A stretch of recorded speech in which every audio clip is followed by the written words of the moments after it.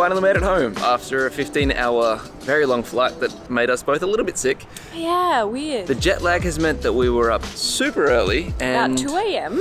But we got here at sunrise. It's a bit cloudy, but we got to see a huge cruise ship come in. It just doesn't make sense to me that they're that big. Yeah. Like they're literally huge. It covered the Sydney Harbour Bridge. Like I couldn't see it at the cafe. I couldn't see it right here. It was nuts. But today we had the day in Sydney. We were originally going to be like, let's go do all the touristy things. But I kind of just want to like enjoy being back home again. We do what we do and that's it. Which kind of seems like how our channel is kind of gearing towards. It's just kind of, we're doing what we want to do. I know that we're going to eat some pancakes. Yep. Hopefully eat some fish and chips. A lot of it is food-based, I'm now realizing. Hopefully we can check out Bondi at some point. Bondi will mean fish and chips on the beach, if the weather doesn't go bad. Well, let's go check out the armadillo.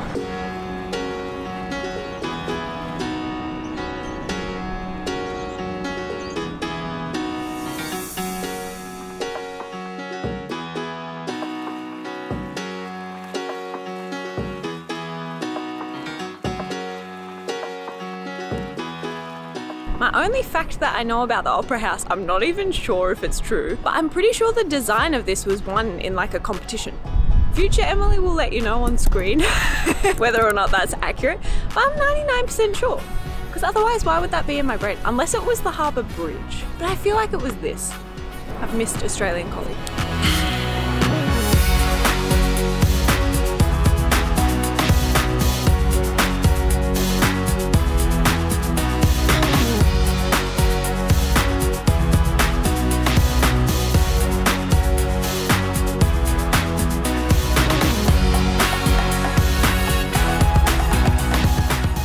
I also want to make it known that we're just not commenting or talking about the budget today because there's no way we're even going to be close to double what we want to spend.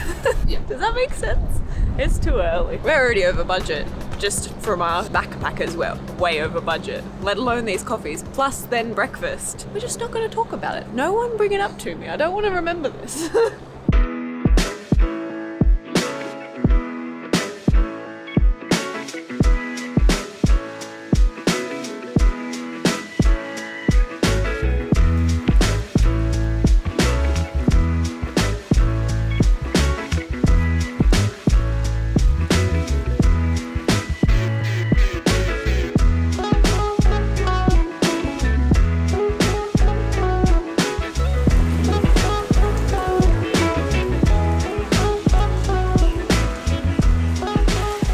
It's raining pretty heavily now, but we are in the Rocks, which is a very like affluent touristy area of Sydney, and I want to tell you a story about how this area became known as like the birthplace of Australia boxing history. I get a little bit excited when I tell stories, so be prepared for tangents or for things to not really make sense, but hopefully you get the overall idea and gist. Jordan's gonna tell me if I've messed up as well, because it's just such a cool story. I think this is one of my favorite facts that we've learned all year. So in the 18th and 19th century, the Rocks wasn't a nice area. It was really dangerous. The police wouldn't really want to come here. There was heaps of gangs, brothels, opium dens, and all of the gangs, their like hobby was bare knuckle fighting, so boxing basically. And to become the leader of a gang, you had to beat every single person in the gang in bare knuckle boxing, one after the other. And there were like 40 people in each of these gangs. So to become the head of one, you literally had to like fight 40 people,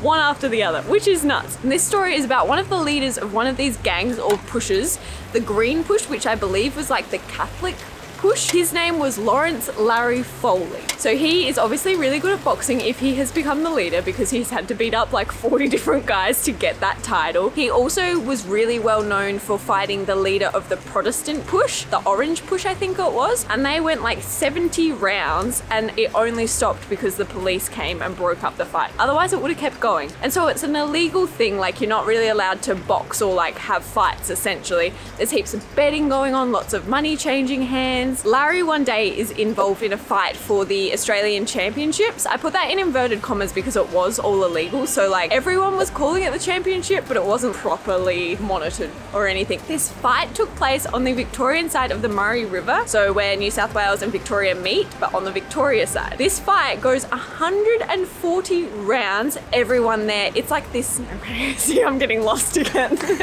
So this fight was like really hyped up. It's like a huge group has gathered to watch these two bare knuckle fight each other for as long as they can. And the New South Wales police hear about it. They come, I think there's like 20 policemen say, but they can't do anything because it's out of their jurisdiction and it's on the other side of the river in the Victorian side. So there's all these people, all these bets going on. The fight goes for 140 rounds. I don't know why it stops actually.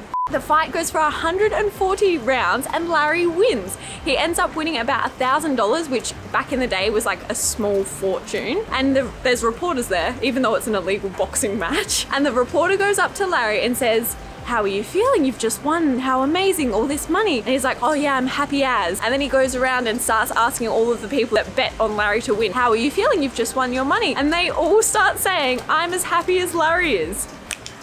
Happy as Larry, that iconic Australian saying, is born just from one article. Oh, see, it's all over the place. So the police are there watching this fight happen. Guess who was watching the fight? Who was in the crowd watching? One of Australia's most wanted men, Ned Kelly. And the police are all there. They couldn't do anything. They didn't even recognize him. So cool. We got Happy as Larry and Ned Kelly from one story. Yes. Was that good? Yeah. Yes. Also, Sydney people, very dedicated. No matter how much it rains, there is always people jogging. They're also fit and healthy, and meanwhile we're gonna go eat a bunch of pancakes. Yeah.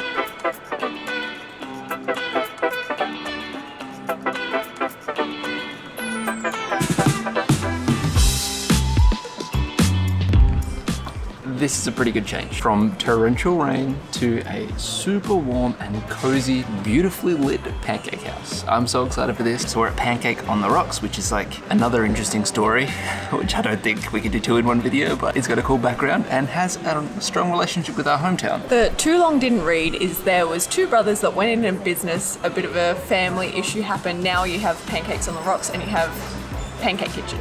Look into it though, because it's quite dramatic. I think this is quite iconic to Sydney and to the Rocks more specifically. It's also called Pancakes on the Rocks, but I think both of us want bacon and eggs.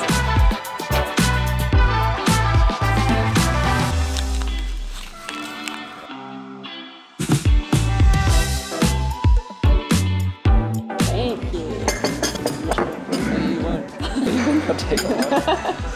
It's very good. Let me have another. Oh, you could have got your own. Thank you. Thank you so much. This looks pretty good. What is it? It's huge. We both got eggs Benedict, which comes with a hash brown and a pancake.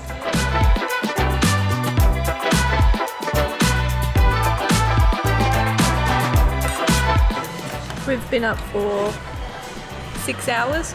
I'm exhausted. I'm hitting a wall. The jet lag is real. And I was so cocky this morning when I woke up at 2 a.m. There was like a little bit of light coming through our window and I was laying there like, nailed it. We just slept through that first night till 6-ish. It's gotta be like 5 or 6 in the morning. We're not gonna have any jet lag. Like I was so cocky and then Jordan popped his head up wide awake as well. He was like, it's 2 a.m. Oh no. How are we gonna stay up? The rule is that we've made with each other is we can't go to bed before 9 p.m. unfortunately, which is 13 hours away. So that's gonna be quite the challenge. But I figure if we can push through this one day, we should be golden. Gonna need more coffees. It has turned into a beautiful day in Sydney. So we're going for a walk along this path under the harbour bridge with the Opera House on one side, Luna Park on the other. I'm just having the best time. We really have no expectations for today. And I feel like, not to be negative or whatever, but whenever I've come to Sydney in the past, it's never like hit me how beautiful it is. But I don't know, I guess being the first stop back in Australia after such a long time away, it's really, really nice. I'm just having the best day. I don't know where this goes. I also don't really know much about Sydney. We didn't do much planning for today, so we're just doing whatever we want. And I want to walk this way.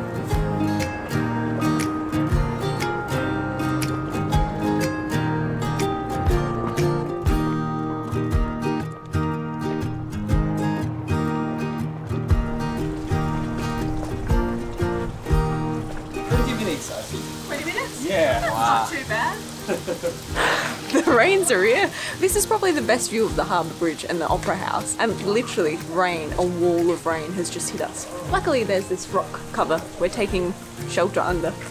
20 minutes that guy reckons.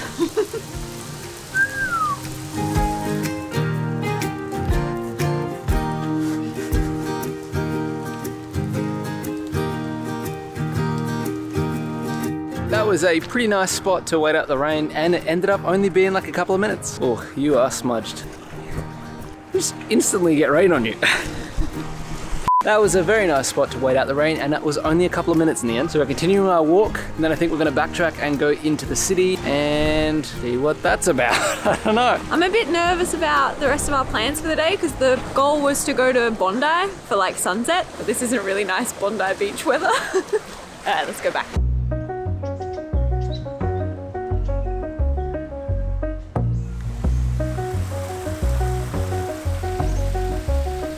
Didn't really know these botanic gardens existed here in Sydney, but the walk is really nice. Highly recommend. And it's like right in the centre of the city. Yeah, it starts right next to the Opera House. How nice, you get to walk through botanical gardens with a view of the Opera House. Yeah, and lots of bin chickens. So many bin chickens.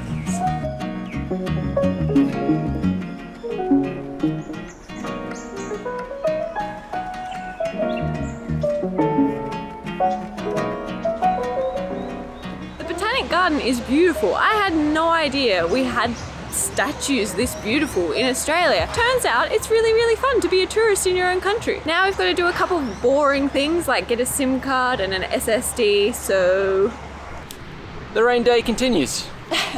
We spent the afternoon in Vodafone trying to stay awake basically, and then we caught the bus down to Bondi Beach instead of going to sleep. Yeah, so we are very tired, but we are awake, which should help with the jet lag going forward. But I've never been to Bondi Beach before. It's huge. Mm-hmm. The jet lag's really jet lagging. We got fish and chips though. Yeah. An expensive fish and chips. Yeah, it was $18 for like technically one portion, but I'm sure we can share it. It looks huge.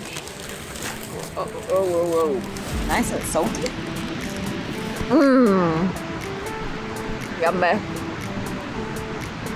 Good chicken salt too.